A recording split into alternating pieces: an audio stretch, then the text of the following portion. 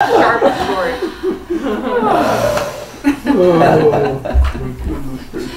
So, what does it mean to free your voice? It means to be able to speak with an integrated voice, to have access to authenticity and power, and not to be governed by fear. Mr. Toastmaster, fellow Toastmasters, and virtual guests. How do people lose their voices? Most of the time, people lose their voice because of some trauma during childhood. It can be something as simple as not being seen, not being validated, or some other experience that makes them feel like they need to hide. And what happens is that there's a kind of split. So that there's a vulnerable part that I associate with the body that goes into hiding. And another part is enhanced or created. And I call the other part the warrior, although it can look like a sergeant. The warrior is saying, okay, you're too vulnerable to be out in the world, so I'm going to go out and do it for you. I'm going to figure out what these people are doing and how they're surviving and how they're making life work so that we'll be okay. A sergeant will say, I'm going to control everything, I'm going to make sure everything is on time, I'm going to make sure we're all perfect. And what happens is that there's a huge energetic imbalance. And one of the best ways I can describe that energetic imbalance, with apologies to Carmen right off the bat, because it's another business printout, business center printout. This is not a PowerPoint. I wish it was. I wish I knew how. This is a photograph of a person going into the stream of life. And she's got like a tiger's tail around her neck. So she's using all of her energy to get where she's going, but she's got this weight that's dragging her down. And I think this is about the best photograph, the best example that I've ever seen of what that energy looks like. It looks like some part of you is just working so hard, but another part isn't getting anywhere. It's the person who works all day long, and they don't like what they do, and they come home and they're absolutely exhausted. Because the part that gets put away is usually a young part. And it's usually the part that holds our joy, it holds our creativity, it holds our happiness. So when they're not integrated, then we have this big energetic split. How is it healed? Individually, it doesn't need medication. It doesn't need the long-term parenting of traditional therapy, although it can be healed that way. The way that I work with it is to slip underneath the rational mind. Because by the time we're adults, we're so incredibly capable and masterful at defending our raw places. We do it without even noticing most of the time.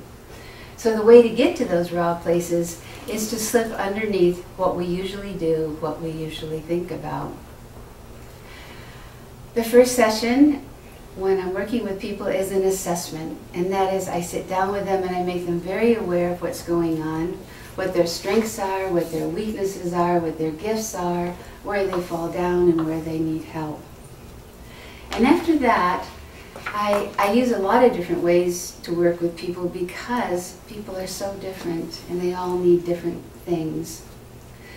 I like to use relaxation exercises and journey work so people go into another reality. And in that reality, they can lay it all out because they don't feel threatened. They don't feel afraid. The second way that I like to work is a technique by Fritz Perls. I think that's about 1980, if I'm right. Anyway, you have two chairs and you can have different parts speaking to one another. And it's amazing that when you say, sit in this chair and only put your vulnerable part in this chair, and only put your warrior part in this chair, that happens completely. And then you can really get to the issues that are going on and help this young part understand that there's been a time change and things are different and that they can feel safe in the world. So you've usually got 80% with the warrior, 20% with the vulnerable part, and the idea is to begin to literally shift energy to another part so there's more of a feeling of wholeness. Another way that I work is by asking people to write a fiction. I have a client now that literally has a very, very soft voice. She doesn't want to speak. She's had a lot of trauma, and so she's very angry on the inside because she doesn't have permission to say, this hurt me, this bothers me, I don't like it. And so she speaks with a whisper. And so I've said, write me a story, make it a fairy tale, and tell me how the main character, who's going to be lost her voice. And she just handed that in recently, and it's lovely. But I'm not going to have her write a story yet about how she found her voice, because I want her to sit with the loss and the complexity of what she's just written. There's a client named Hillary, and a lot of you think, well, people who have lost their voice are very quiet and shy. But Hillary was amazing. She wasn't Hillary Clinton, but she could have been.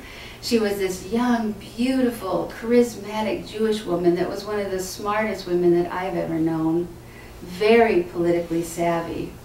And everybody wanted her to run for the Senate and just to keep going. And she came to me because what she really wanted inside was to have a family and a little house and not to be the queen of the world. But her voice that was speaking to her, she wasn't listening to that voice either. So it's not just people who talk softly. It's also people who are getting lots of accolades in the world. And people, sometimes it's harder for those people to stop because everybody's saying, oh, you're great, you're doing wonderful, I'm so impressed. Because there's all this societal pressure. So they need to step back. The third thing that I depend on when I'm working with somebody is what I call the mystery. And I will tell you a story of Amy which describes beautifully the mystery. Amy was given up for adoption when she was very young. She was left in an orphanage quite a while. And then finally, a couple came to adopt her. And after they got her home, the woman said, after about 6 months, I don't want this child anymore, take her back. And the husband said, she's not a loaf of bread, you can't just take her back, she's with us now. And so the woman said, well, then I won't have anything to do with her. You raise her if you want. And so there was a further abandonment that Amy felt, because the whole time she was growing up, the woman said, it's your fault because I'm not getting along with my husband. It's your fault because... So she incorporated the idea that everything in life was her fault. When we were in session, I said, Amy, I need you just to begin to say it's not my fault. And she said, no, I don't believe it. And I said, just begin to say it. I want to hear the words just once. And so after a long time, she began to speak it. And she said, well, I don't believe it, Karen. And I said, that's okay. Just say it to yourself while you're doing the dishes. Say it to yourself while you're tending your children. Say it to yourself while you're going to bed. Just start to put those words in your body. And then she was driving home, and I got a call in about 15 minutes, and she said, something awful and wonderful has happened. She said, I got rear-ended. And the amazing thing was there was a policeman right there, and he came over to my car, and he looked in my window, and he looked right at me, and he said, don't worry, it's not your fault. Wow, cool. And then she said, but that wasn't the end of it. I called the insurance company, and the lady at the insurance company said, it's all right, dear, it's not your fault.